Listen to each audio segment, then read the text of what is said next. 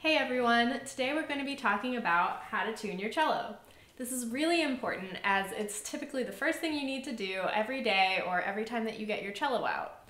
It's a pretty quick process, but for those of you who are just getting started, we'll break down the steps today and I'll share some tips that might make this easier. To start with, here's an example of what an in-tune cello sounds like.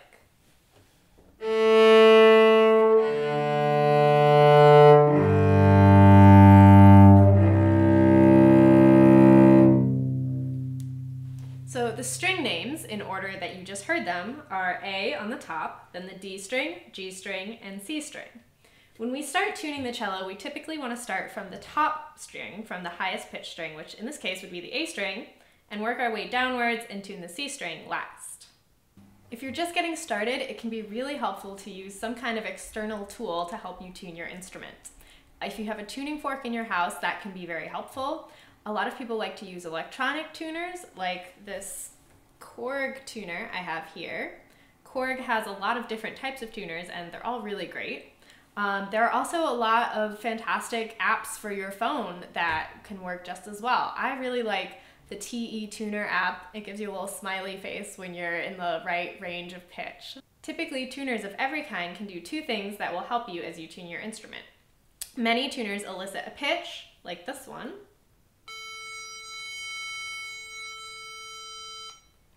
as well as they often have a window that listens to your cello sound and tells you how close you are, flat or sharp, to the pitch that you're looking for. Typically, we tune to what's called A440. A is the pitch that we're using, and 440 refers to hertz. Hertz are a unit of measurement that we use to establish pitch. On the cello, we have two different sets of tools that we can use for tuning the instrument. We have our pegs up here, and we also have our fine tuners down here. Typically, you want to use your pegs when your cello is really out of tune, really anything more than a half step in either direction, and you can use your fine tuners to do exactly what it sounds like, to finely tune your strings once you have them in the ballpark of where you want to be. So in this case, let's say that we're going to start by tuning our pegs. And as I mentioned before, always start with your A string and move downwards. And a tip here is never loosen all of your strings entirely at the same time, because it can cause your bridge to fall down, which can cause a whole host of other issues. So just be aware of that as you go. Use cautious movements so as not to unwind a string or tighten a string so much that it snaps. When you're tuning your cello using the pegs, I think this is a really good time to use a tuner that elicits a pitch, so that you have a constant note that you can listen to as you move the pegs. A tip when tuning your pegs is that this is a great time to check your fine tuners and make sure they're not screwed in too tightly or too loose. You want them to be somewhere in the middle so that when it comes time to use them, you have room to navigate to make the string either looser or tighter, sharper or flatter. When you're tuning the pegs, if you turn it towards the back side of the cello, or if you're holding the cello towards your head, you are tightening the string, which makes the pitch higher or sharper.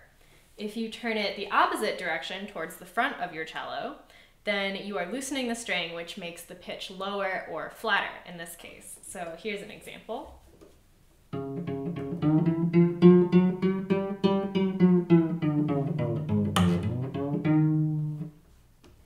It's important as you tighten the pegs to also apply pressure to push the peg into the peg box. There's really not any kind of glue or anything like that that holds them in place. It's just the tightness of the fit. So you want to make sure that you're applying quite a bit of pressure without forcing too much.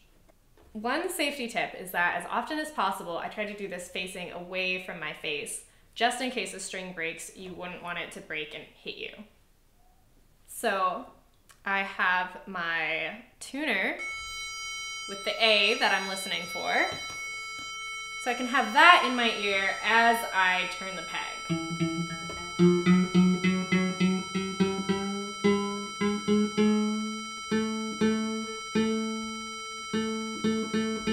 So listen for it to match. It's important to note that you don't need to use your pegs to tune your cello strings to exactly where you need them to be. They just need to be in the ballpark of the right pitch.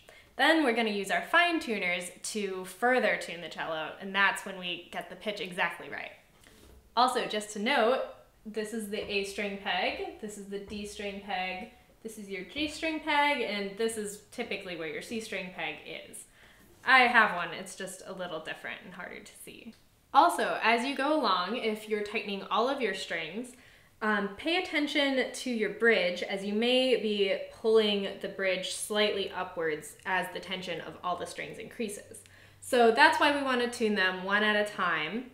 You don't need to tune them completely each time. You can do one round of each string, tightening slightly, and then go back and do the same thing to tightening further, and keeping an eye on your bridge the whole time and making slight adjustments if necessary. A frequent issue that arises in the process of tuning your cello are pegs that stick or pegs that slip.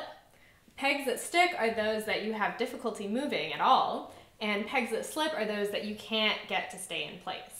This is largely determined by how well your pegs fit in your peg box, and can also be changed by the weather or by the level of humidity in the space in which you're keeping your instrument.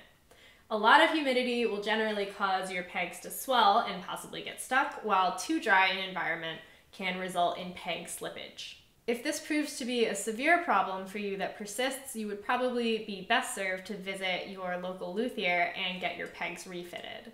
In the event that this is a seasonal problem or one that only crops up occasionally for you, there are products that are commercially available that can really help solve this issue. Typically, we use something called peg compound or peg dope. It comes in a couple of different forms. You can get it in sort of a stick-like chalky form or in a liquid drop form. Personally, I would opt for the stick-like form. It's usually available at any string shop and at multiple locations online. To start using your peg compound, you want to apply it to the areas where your peg comes into contact with your cello. You can usually tell by looking at your peg or holding it under light. You should be able to see where the quality of the wood changes, where you can tell it's rubbing against your peg box. So, as you can hear, my cello's not totally in tune yet, but it is closer, which means now it's time to use the fine tuners. Tuners work in much the same way that our pegs worked, where they are tightening or loosening the strings, but to a much lesser degree. So in brief, if you turn your fine tuners clockwise or to your right, you are making the string length shorter and the pitch will go higher or sharper. If you turn them counterclockwise or to your left, the string will lengthen and it will sound flatter or lower in pitch. When you get to the point where you're using your fine tuners, I think it's really helpful to use whatever electronic tuner you're using to set it to the setting where it listens to your cello and it tells you how many cents off you are in either direction. Cents is a unit of measurement of pitch, essentially. And so it might give you a number like +2 or a number like -3, which minuses means that you're flat or below the pitch, and pluses mean that you're sharp or above the pitch. So ideally, you want to be somewhere in the 0 to ±1 range. It's a good idea to use your bow when you're using the tuner on the listening setting, because the tuner really can't hear your pit sounds. A little too low still. Oh, that's better. I can tell it's giving me a little green light. As you become less reliant on your external tuners as you advance, there are other methods you can use to help tune your strings. One very typical method is to play your strings in pairs, like A and D together, D and G together, and G and C together. Each of your strings are tuned the interval of a fifth apart. So here's an example of some very out of tune fifths on the A and D string. Just sounds really bad. So this process is easier if you already have your A string in tune using some of the methods that we just talked about, which leaves just the other 3 strings to tune on your own. So in this case, if you're not sure what direction to go, just try tuning your fine tuner one way, and if it sounds worse, try tuning it the other way. So let me try making it sharper.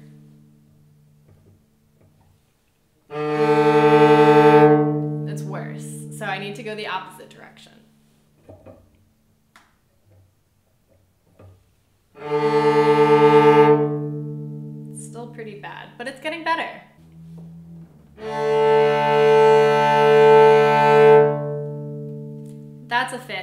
sounds in tune. So the next step is to repeat this process with your other strings until they all have the same in tune fifth sound.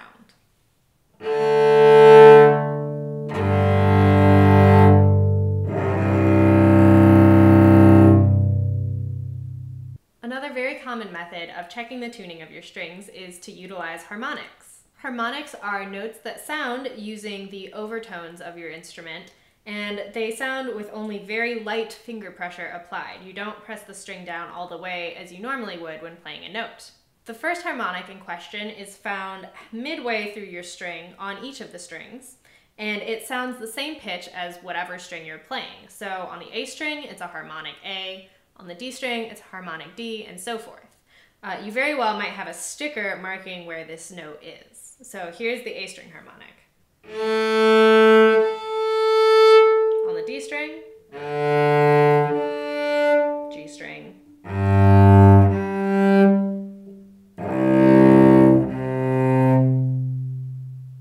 now, each of those harmonics has a matching harmonic on the string below it. You find this harmonic by placing your hand in fourth position and playing where your first finger is, but with only lightly applied finger pressure.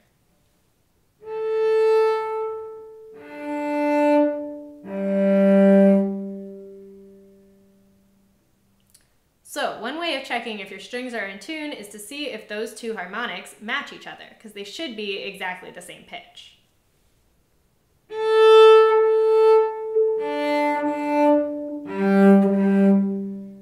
So here's an example where my D string is too flat.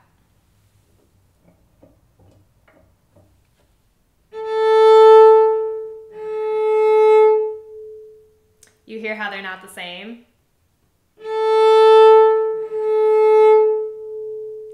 So I'm going to use my fine tuners to adjust the string and make the D string slightly sharper, which, as you'll recall, means tuning the fine tuner clockwise, or to your right. Here's an example where I have the opposite problem. My D string is too sharp, so the harmonics sound like this.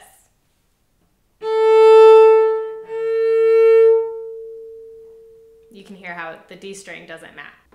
So now you can go through and check your harmonics on the other strings as well. It probably sounds something like this.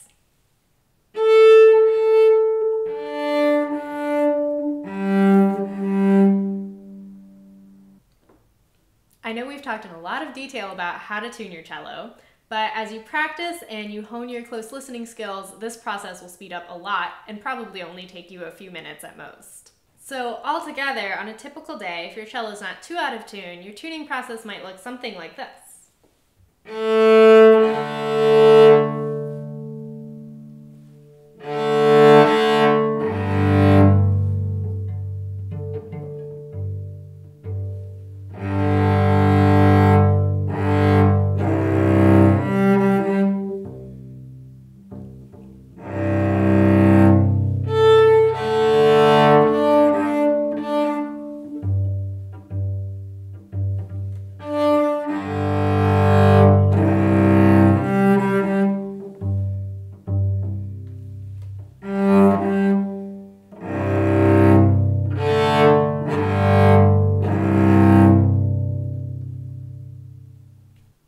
This explanation and some of the tips I've shared about how to get started with tuning your cello help you, and I'm wishing you all the best with your cello adventures.